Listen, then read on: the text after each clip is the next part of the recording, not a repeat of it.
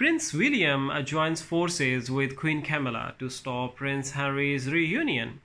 Prince William has reportedly joined forces with stepmother Queen Camilla to prevent King Charles from reconnecting with Prince Harry.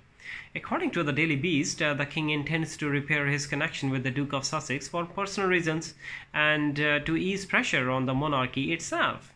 However, not everyone shares this feeling, including Queen Camilla and the Prince of Wales, who are doing everything they can to prevent their reunion. According to In Touch Weekly, the Queen Camilla recommended against seeing Charles and Harry during the latter's recent visit to the United Kingdom.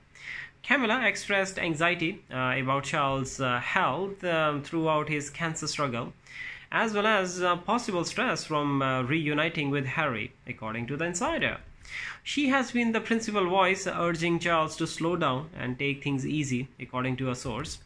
The last thing she wants him to do is to get stressed out over a meeting with Harry. Meanwhile, William has been suspicious about reconnecting with his brother, believing that Harry's wife, Meghan Markle, twisting him against his family. He has shut the door on Prince Harry's return, despite rumors that he wants to assist Charles by taking on a temporary royal position, according to a source.